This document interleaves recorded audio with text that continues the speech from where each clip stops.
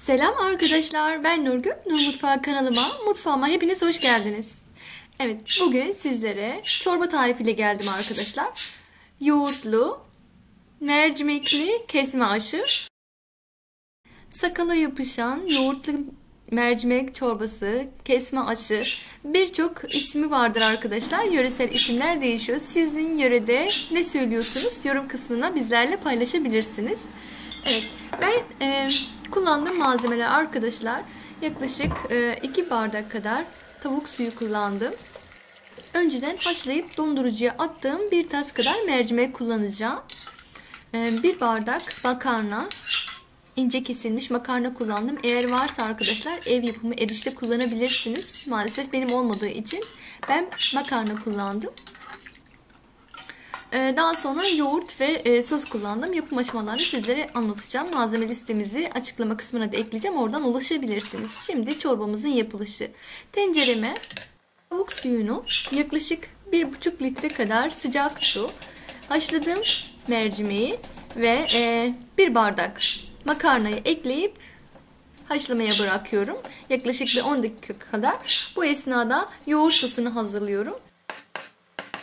Yoğurt sosumuz için yaklaşık bir tas yoğurt kullandım. 500 gram kadar arkadaşlar. 2 diş sarımsak rendeledim. Terbiyesi için un ve yumurta kullanmadım arkadaşlar. Sizler dilerseniz 1 kaşık un ve 1 tane yumurtanın sarısını kullanabilirsiniz. Ben sade, yoğurtlu ve sarımsaklı yaptım. Bu esnada bir kenarda tereyağlı sosunu da hazırladım. 1 yemek kaşık tereyağını erittikten sonra kremasını yaktırdım. Daha sonra yaklaşık 1 yemek kaşığı kadar naneyi içerisine ilave ettim. Biraz da kırmızı toz biber. Bu şekilde hafif kokusu çıktıktan sonra bir kenara aldım. Ve yağ sosumuzu hazırlamış oldum. Şimdi çorbamızı yoğurt ile birlikte buluşturacağız arkadaşlar. Kesilmemesi için bu işlemi yapıyoruz. Çorbamız yaklaşık 10 dakika kadar kaynadı. Şimdi kaynamış olan çorbanın suyundan yoğurdu açıyorum arkadaşlar. Evet, yoğurt terbiyemizi çorbamızın suyuyla birlikte dengeledikten sonra çorbamıza terbiyesini ilave ediyoruz. Evet.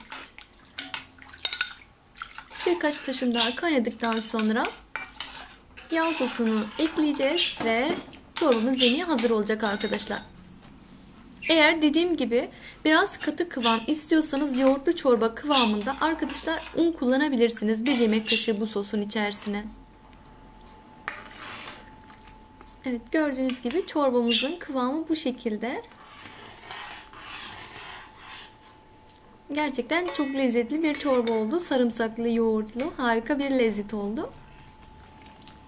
Hazırlamış olduğum yağ sosunu da ilave ediyorum.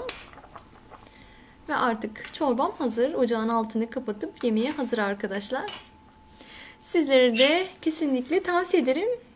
Bir de bu şekilde yoğurtlu mercimek çorbasını deneyebilirsiniz.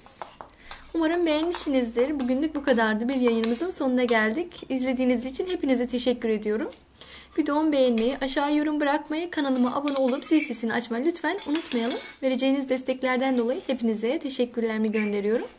Farklı tariflerde tekrardan görüşmek dileğiyle. Kendinize çok iyi bakın. Sevgiyle kalın. Hoşça kalın.